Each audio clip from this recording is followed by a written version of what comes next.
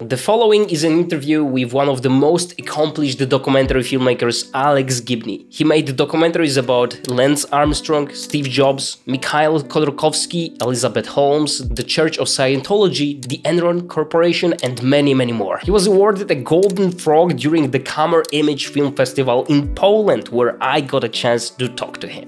Some golden nuggets ahead, especially for documentary editors, so enjoy! How did the editing experience you have informed your work as a documentary director and producer? Because you write the story in the editing process a little bit more or much more than in narrative filmmaking. Yeah, it's interesting because, as you say, I did start as an editor at first for trailers, recuts of foreign films. I remember I recut a Paul Verhoeven film. I recut a Bill Forsyth film. For American release, and then ultimately, went on to edit some other scripted films. You can't make a film in the cutting room, or rarely can you make a film in the cutting room if the director hasn't done a good job of shooting it. But in documentaries, you can make a film in the cutting room. And sometimes by going back out and shooting more that you didn't realize that you needed. Yeah. Which actually some interesting scripted filmmakers do. They save money for a moment when in the editing process they realize, oh my God, I should have written this scene, and they go out and shoot it. What being a fiction film editor did teach me, and I was also a documentary editor too, but what fiction film editing did teach me was about rhythm, about tone, and about, telling a story. And then what being an editor of more cinema verite films taught me was that you need to be prepared to engage with a material and elevate material that you didn't expect to be interesting. And suddenly you realize in the cutting room, oh, this is incredibly interesting. Whereas on a scripted film, you have the script and you can choose takes, but it's rare that you see something and you realize, oh my God, that's fantastic. Let's change everything in order to invest in that. So the ability to be surprised in the cutting room and to change the structure of the film in order to account for material that's much better than the original structure allowed for. Yeah. Like when we did the film about Enron, it was to some extent launched off of a book called Smartest Guys in the Room. But there's very little in that book about the California energy crisis. But we got our hands on a huge number of audio tapes of Enron traders laughing gleefully as they ripped off the state of California and literally shut the lights down for profit. And so we invested in that. We changed the story in order to make that California part of the story much more important. That wasn't the original intent. That was something we discovered in the editing room. Yeah, that's a shift you can do in documentary filmmaking, right? Yes. Not really in narrative. Yeah. I mean, in narrative, you can restructure scenes, right? But you can't change the focus of the story. Right. That's right. You can't. Unless it becomes a very innovative film. You have this script, which is determining what you can do. And also, it's built into the production process. Like in a feature film, you have so many people on set and you're paying them a day rate. To reassemble them is hugely expensive. True. Whereas in a documentary, you have a crew of 3 people. Yeah. And you can go back out into the field and get stuff that you hadn't thought to get the first time around. In your films, you very often highlight lies that organizations feed us or people who are well known, right? So how do you get those famous people, for lack of a better word, right, in front of the camera, even though they are aware that you will highlight maybe not so beneficial point of view on their story? Well, let's just say that I don't always get them. Okay. But I think when I do, it's usually a combination of the arrogance of the subject and also to some extent my ability to convince them that even if I'm critical, I'll be fairly critical. You know, in the case of, I did a film called The Armstrong Lie about Lance Armstrong. Yeah. And I think I discovered midway through the film that actually I was being used by Lance as a kind of a promotional tool for him. And that he felt confident enough that he could, you know, lay things out. So much so that they allowed me, for example, to talk to Michele Ferrari, the doping doctor, that was so instrumental in Lance's success. Now, I think he was actually more than a doping doctor, but he had no moral issue whatsoever with doping. And so that was interesting to me. It was like, we've got this story so that he can investigate as much as he wants, but he's not going to find anything. So there's a certain arrogance to that. And also a certain understanding that charm will seduce, you know, people who come in contact and so forth. So arrogance of the subject, but also, you know, I honestly try very hard. There was a former head of the CIA, Michael Hayden, who sat down for me twice. And, you know, let's just say I have strong disagreements with Michael Hayden about a lot of issues. But I think Hayden trusted me to present his point of view fairly in the context of the documentary. Even though the film may not agree with him, his point of view is presented fairly. That is to say, I'm not cutting and pasting his words in ways that don't represent what he said. I recall you said something like that it's possible to like someone even though you're disagreeing with what they say. Correct. But very often we connect those two things. Yes. Like how someone feels. So, for example, I have a friend, right? He disagrees with me on an issue of climate change, right? And very often that will change my perspective of that person. Like it will make me like them less. So I think that, you know, even though people realize that it's not the same, very few people can, like, you know, make these things separate, right? So how do you feel about that aspect with subjects of your film? I mean, I think the tension is what makes it interesting. And one of the problems with social media, particularly anonymized social media, is that you never actually come in contact with the person that you may be criticizing or trolling or harassing. And when you do, you have to reckon with them as human beings. When I started out, I viewed the process more distantly. And also, when you make films that sometimes hold people to account or are critical of people, you have a kind of awesome responsibility to be willing to look them in the eye, even if you're affectionate toward them, or even if you like them or are charmed by them or whatever, and say, you know, I have a gas hanging out with you, but I think you're wrong. I just think you're wrong. Or to sit in the cutting room, which is an exercise I often think about, and go through every section of the film and think, if that person who's the subject of the film were to be sitting here next to me, would I be able to defend everything that I'm doing to them in person? Oh, I love it. Right? I love it. So that's what goes through my head. But, you know, it's tricky. There's a lot of discussion now about the obligation that filmmakers should have to their subjects. And I take that very seriously.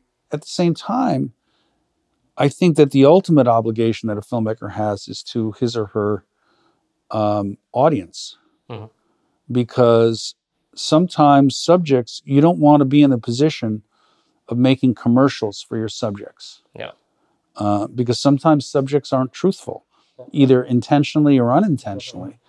And your job as a filmmaker is to get at some kind of essential truth.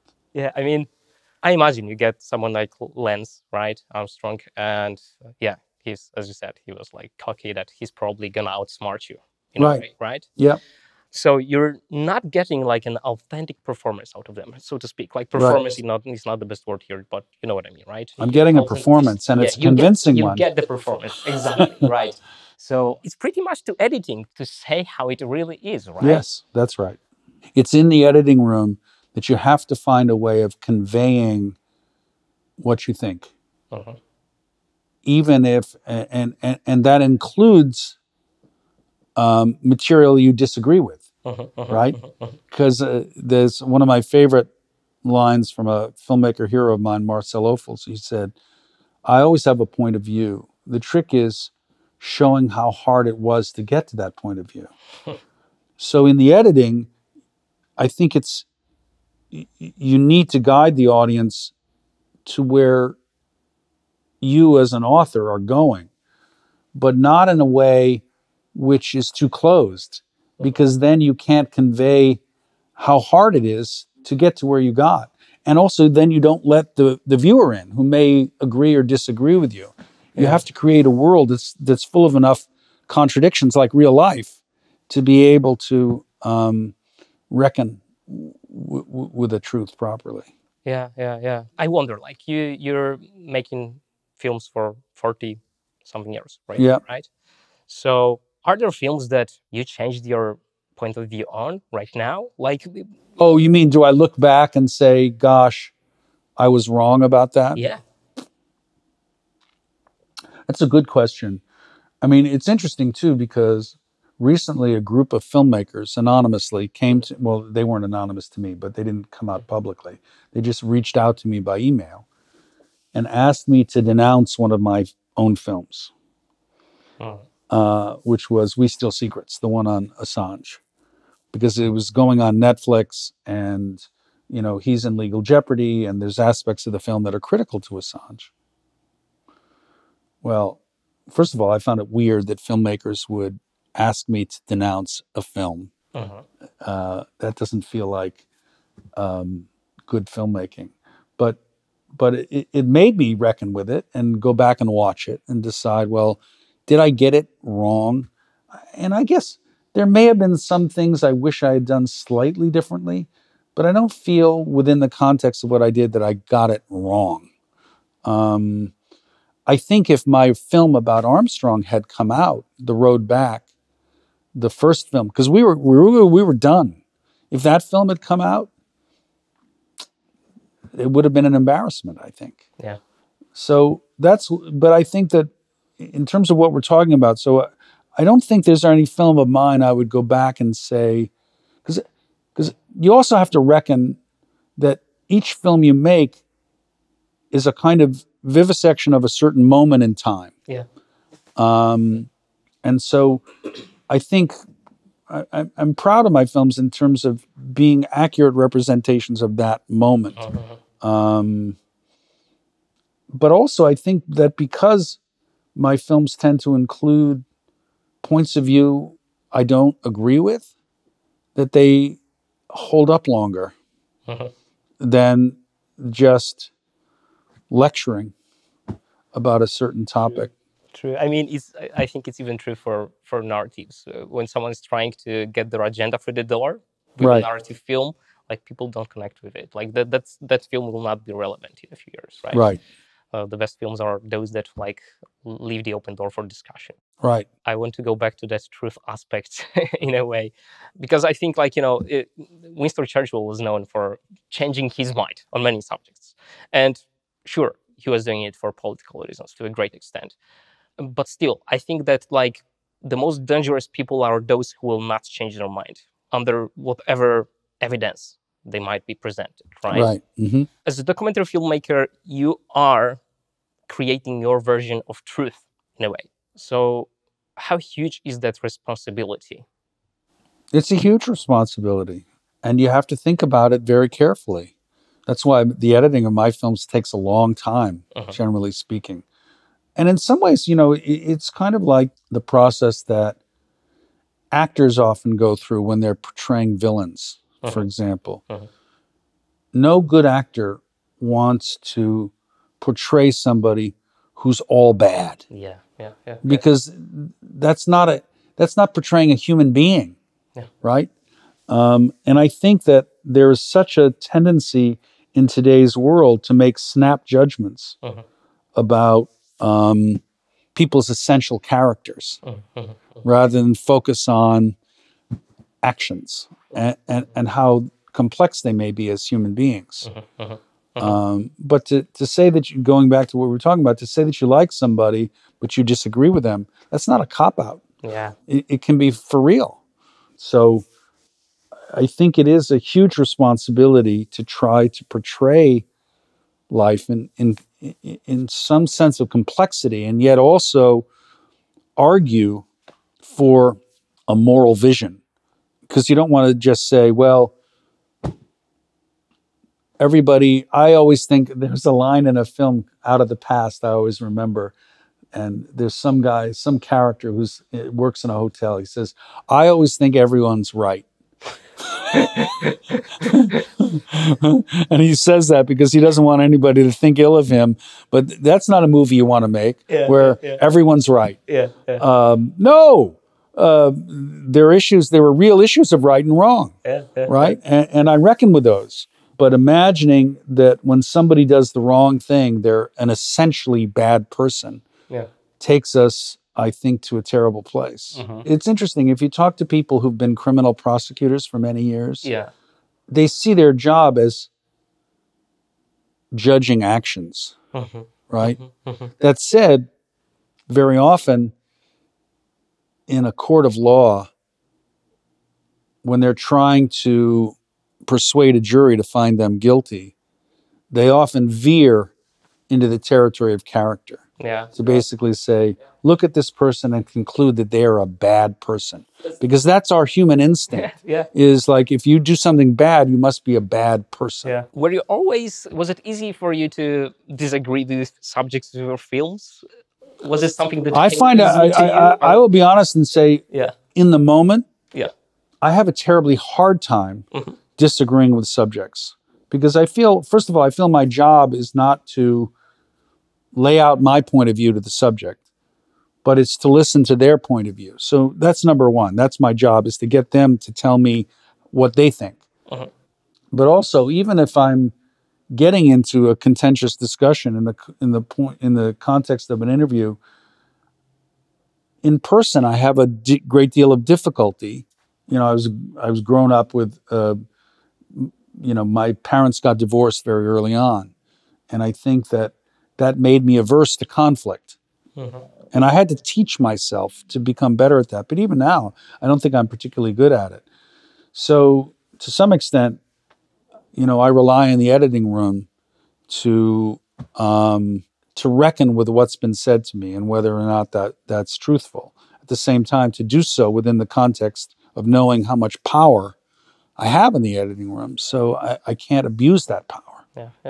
You know, I'm averse to conflict as well. I mean, I am, and I think many people are, right? But that's not always the best course of action, right? Especially when you're making a film where you want to maybe not take a statement, but start the discussion in the community, right? I want to once again go back to that truth aspect, because I always find it interesting how Werner Herzog approaches the topic.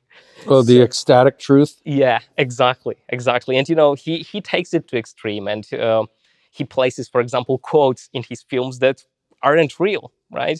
Do you feel it's too far, or do you sympathize with that aspect, that topic of ecstatic truth? Werner's a wonderful character, and I think a magnificent filmmaker. And he almost always says things to provoke. Yeah, that's true. I hate storyboards. Right. Those are used by cowards. Right, exactly. Right. And where I remember he said once about, I was on a panel with him, and he said once, we were talking about documentary filmmaking, and he said, a lot of people talk about being a fly on the wall.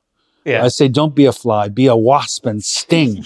Right. So, I think I watched this interview.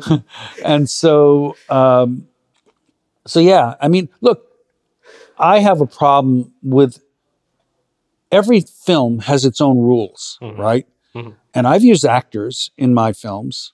And I've also rewritten the dialogue of people I interviewed in order to be able to protect them so that they didn't get sent to jail, right?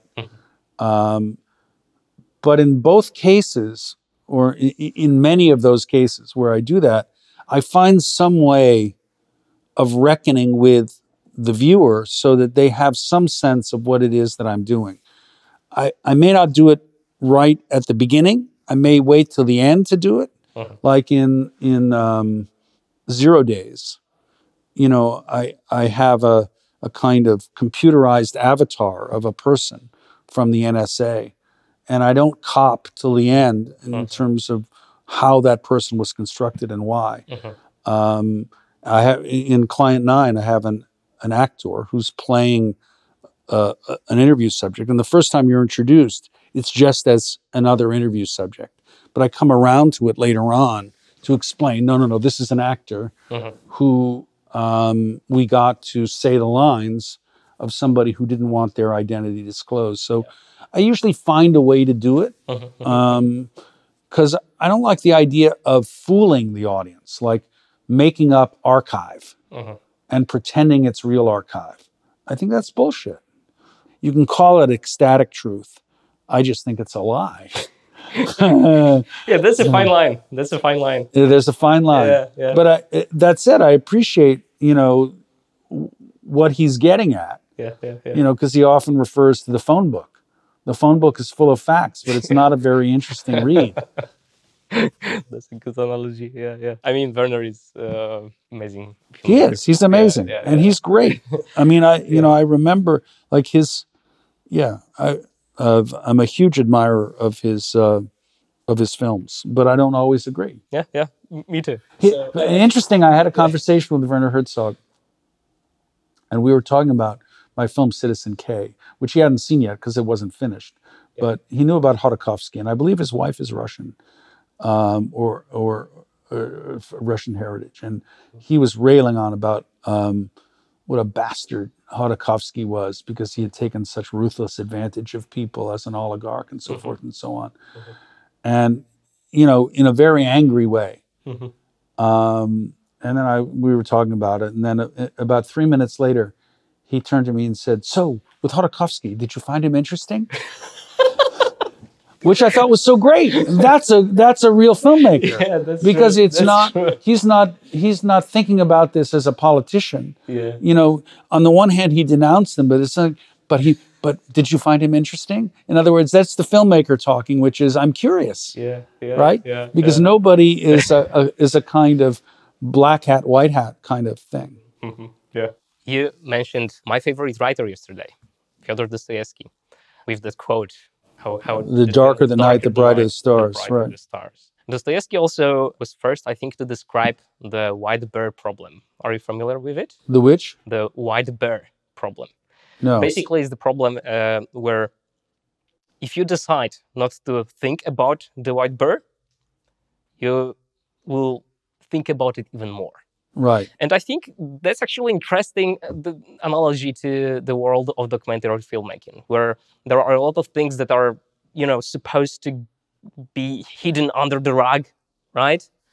So are there topics like this where you feel that like the effort that the government, let's say, or authorities put into hiding things make them actually more visible?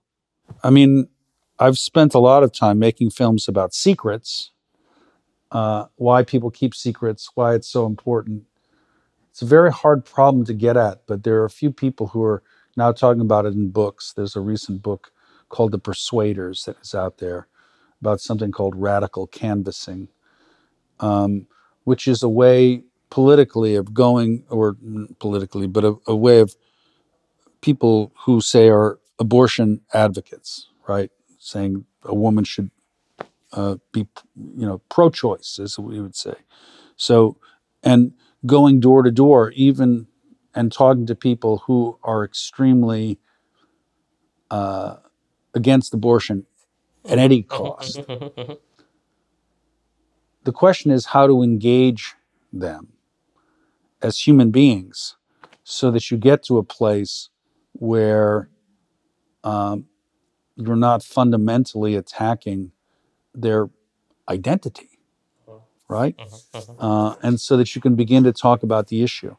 So I guess it's it's the whole idea of human psychology and politics that I feel is underdone.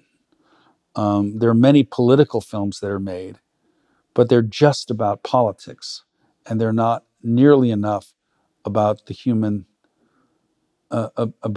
psychology that gives rise to intransigence, authoritarianism, or and when I say authoritarianism, authoritarian instincts from all sorts of different perspectives, right?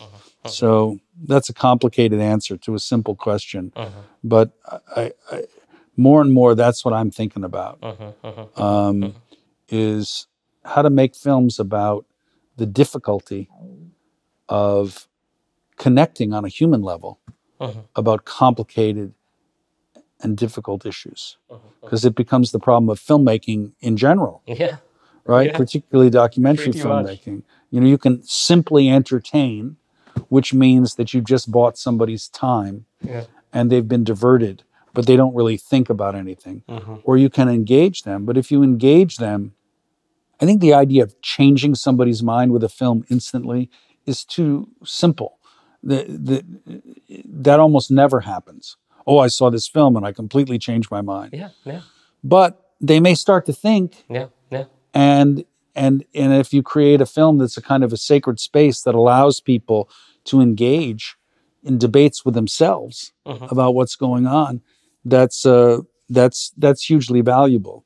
Because otherwise, particularly in the area of so-called political films, you end up making commercials for points of view. It doesn't seem useful to me or interesting. And so I guess I'm thinking more and more about how to forge human connections while still retaining strong principles. I love this answer. Thank you very much. Thank you. I will just ask one last question, which again will be selfish. So, what do you look for in an editor? A strong point of view, but also a willingness to engage in dialogue. So, you know, for my editors, I don't want the editor to sit there and say, so what would you like me to do? For me, the editors are people who wade into the material. The good editors are the people who wade into the material and also see things that I may have missed when I'm shooting. Because I may think something's great, or that's my memory, and they say, well, actually, it was pretty boring. Or just the opposite. I may think, well, I felt like I didn't really get there. Say, no, the look in her eye was fantastic. Says it all. And it says it all. This is a magical moment. But the other thing I look for in editors too are people who are invested in dramatic structure. Because the hardest thing to get right in the documentary is structure. And then you can worry about the details, but the structure of the story, you know. So those are my heroes. Thank you. I love it. A great pleasure. Thank you very much. Yeah, thank you. By the way, I also interviewed the legendary film and sound editor Walter Murch, so watch that video next. Huge thanks to nofilmschool.com and the EnergaCamerimage Film Festival for providing me with this opportunity.